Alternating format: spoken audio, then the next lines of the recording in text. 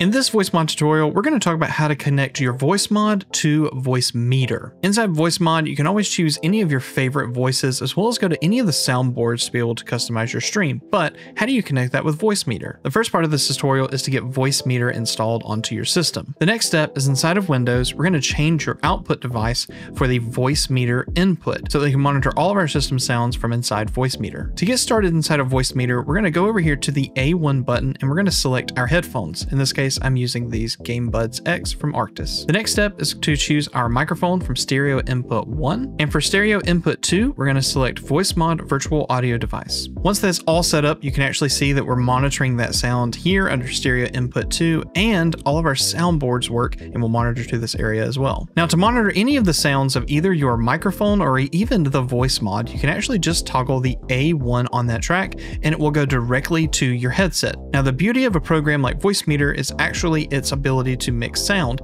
So not only can you mix your headset, which we're going to set up as A1 that we did earlier, but we can also set up a separate mix for your stream, which will be anything we select B1 on. Seeing as Voicemeeter input, or this channel right here, is your system sounds, that being toggled as well as turning on B1 for this channel means that this will go out to your stream for them to be able to enjoy it. In your favorite streaming software, you can choose Voicemeeter out B1 for them to be able to hear your Voicemod sounds as well as your game sounds. And that's it. This is how you can use Voicemod and all of the wonderful things inside this platform with Voicemeeter.